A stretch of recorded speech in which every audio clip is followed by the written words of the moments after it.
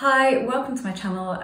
Today I want to talk about what you might call backwards manifesting or inside out or upside down, whatever. Something I've been doing with one certain thing for a long time. I didn't kind of put it together with what Neville taught, but and I kind of since have.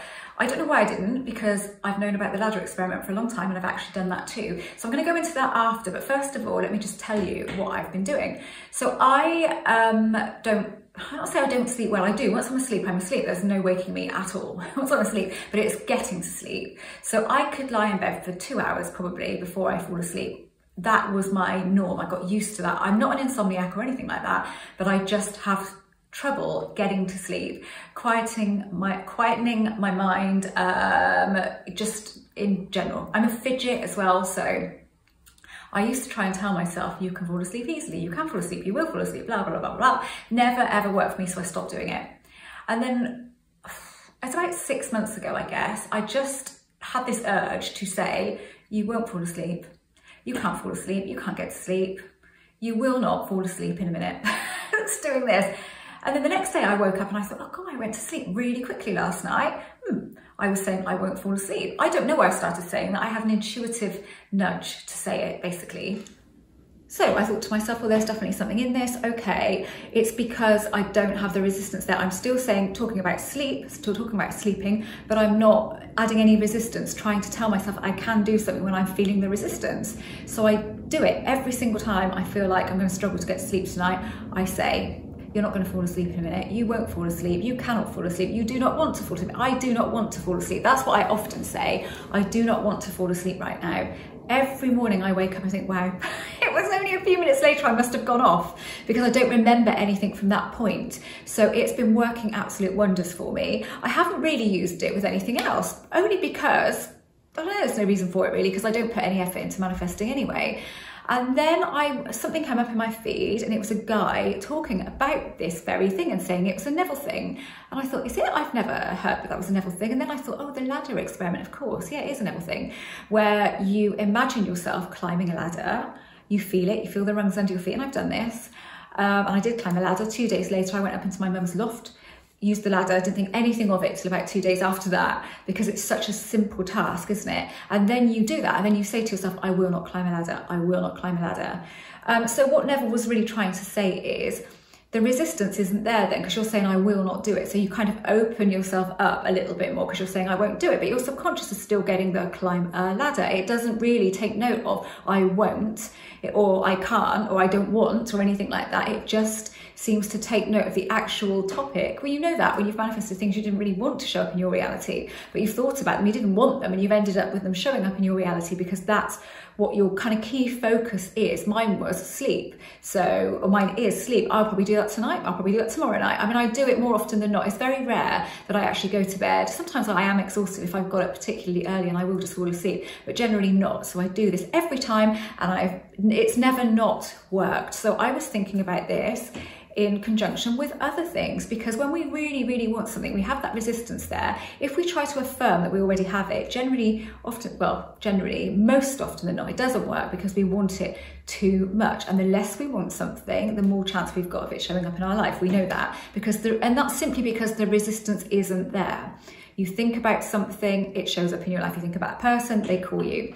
This is where we want to be at that point. So if you've been trying to manifest, especially a specific person for a long time, and you've been saying, you've been affirming that you already have them in your life, start saying you don't want them.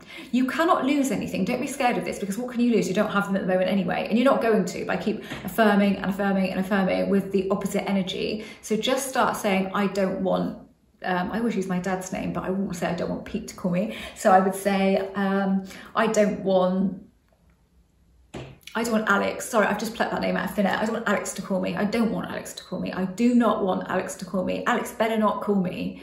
Okay, all of that kind of stuff. Any of those phrases that imply that you don't want it. Because it's two different things here.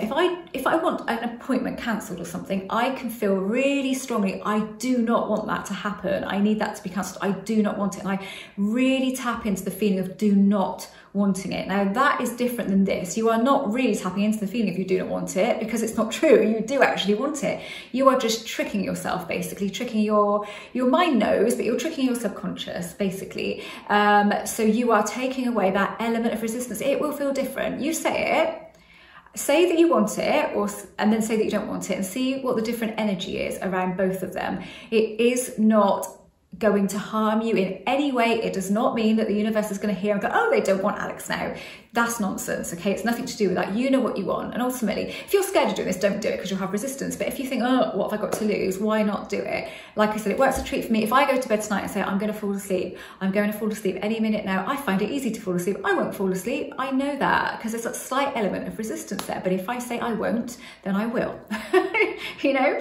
So it's because you're resisting. If you're wanting something, part of you is resisting it. If you're saying that you're going to do something or have something that you're wanting to manifest, part of you internally is resisting it. But if you say the opposite, and it's okay if you resist the opposite, isn't it? Because then you'll get the opposite of that, which is what you do want. I mean, who knows? This stuff is crazy, isn't it? But Neville did say it, and I think he called it the not manifesting or something like that. I can't remember exactly what it is, but he did. And now the more I've looked into it, the more I've seen that he did talk about that, and I just completely passed me by. But I've been doing it and it's been working for me. So maybe try something that you want, that you don't crazy want, you know, have a little go at something and see if you can just have a practice and see what I'm saying. Don't be scared of it. That's the key thing here. Do not be scared of saying you don't want something, because you're not getting it anyway at the moment. What harm is it going to do to do a little practice? If you're a little bit scared of doing it, say this to yourself: I'm practicing something different, but if this doesn't work for me and I feel uncomfortable with it, I'm going to go back to my old way. But I'm going to give this a go, and it's okay for me to do that. Please do not see this as a negative, because you can instruct yourself absolutely anything. Give it a go. What you got to lose? Nothing. Okay, thanks for watching. I'm an author. All of my books are listed below. I offer Zoom coaching, email coaching. I have no Zoom coaching now until January. I'm completely booked up and I'm finishing next week. So, but you can still pop along to my website. There's a few that I've put up for January. Not loads, but I will put some more up when I get around to looking at those dates and seeing what I can do. But at the moment, there are a few dates on there if you want to choose one of those. Thanks for watching.